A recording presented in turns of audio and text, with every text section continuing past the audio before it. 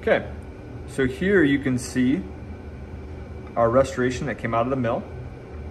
What we tend to find when I leave my incisal, my occlusal offset at 0, the incisal sometimes comes out a little bit long, sometimes it comes out right on the money, but usually the reason for that is depending on the milling algorithm of the software. I would rather have my restoration be a little bit long than a little bit short. So what I'm gonna do first is take my red pencil, okay? With this red pencil, let me see if I can grab a sharpener really quick here and get this sharpened.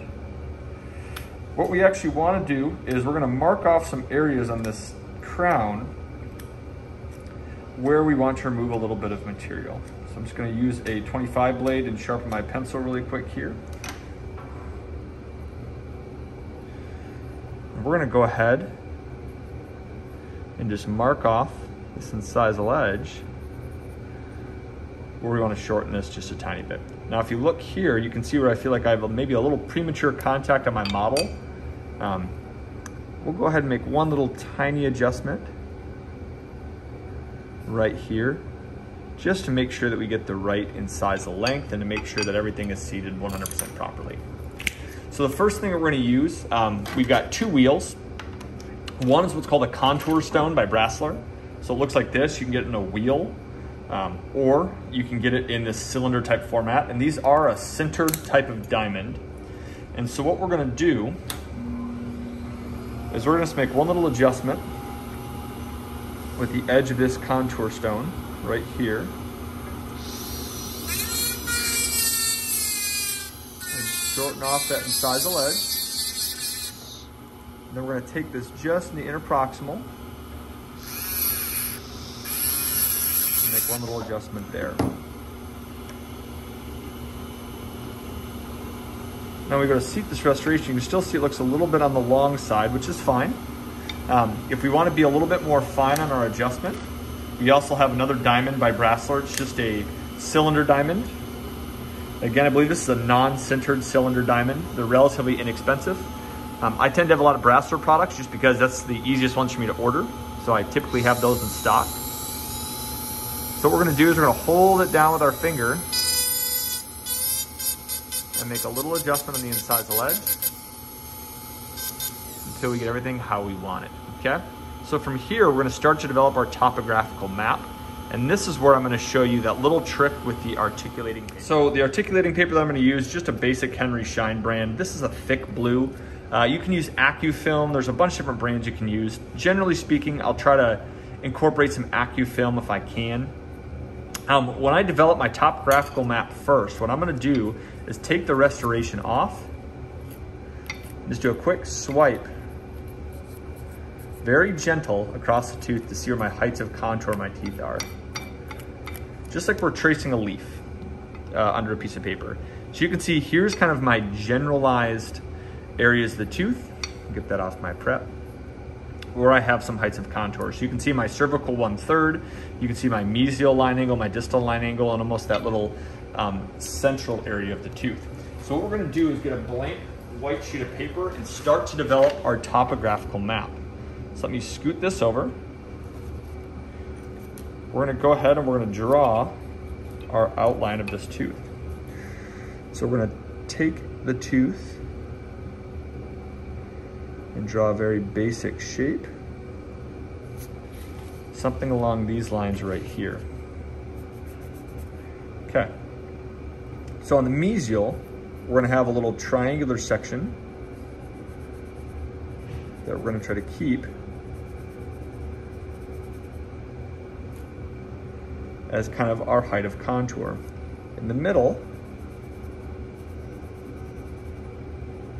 we're gonna have one little section here. And the distal, it's a pretty wide swath of tooth structure that we're gonna try to keep. But you can see that our mesial height of contour has a lot more of a distal slope back here. So if I take this red pencil, all this area marking red is areas that we're gonna have to adjust on the crown that we're getting out of the mill. So what we're gonna do is we're gonna mark some red marks here, some red marks here, red marks here. And these are all areas that we're gonna go ahead and remove. Okay, we are gonna keep a little bit in our cervical third here. So this is my basic topographical map of my tooth, which we used, which is a simple piece of articulating paper. So the next thing I'm gonna do is we're gonna take this tooth, and you can see we already started to develop some of this, but we need to make it look a little bit more like this tooth here. So we're gonna go ahead and start making some adjustments. Now for this, I typically will use a diamond to start out.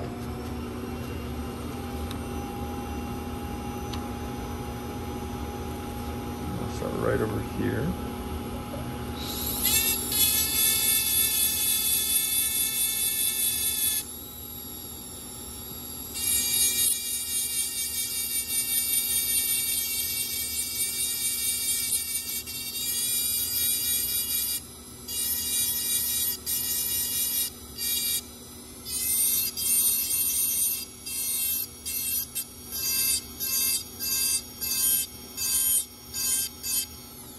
So the idea of this is trying to stay outside the blue lines. So same thing here.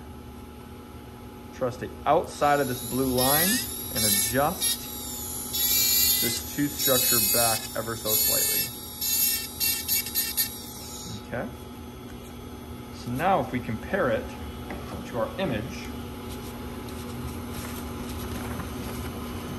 you start to see how it's starting to look a little bit more close. We're going to take our articulating paper again.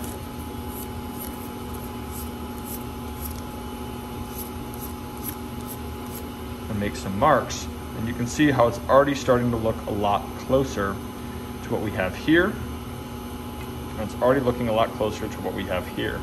So we can go ahead and we can try it on the model, and if we look from the incisal edge, I still think we need to bring back this mesial incisal corner ever so slightly, which you can actually see right here. We want this blue line to be a lot wider. So what we need to do is bring this entire corner down to make that imprint on our paper be a little bit more broad. So the way that we're gonna do that is coming back in here.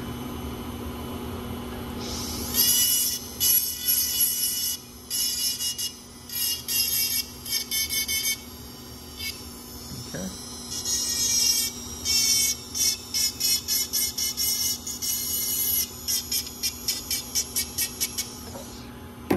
Take our blue articulating paper again, and you can see already how much better and how much wider that mesial incisal corner looks. Already looking much more like the tooth next to it. And now when we look from the incisal edge, again, looks a lot better and a lot closer to our tooth on the other side. So you can see how this simple piece of articulating paper can get us in the ballpark, and we'll do the rest of the fine adjustments, which I'll take some pictures of by hand with our Brassler wheels, which you can see here and here, and then polish things up with the feather light to get a really nice, shiny replication of the tooth next to it.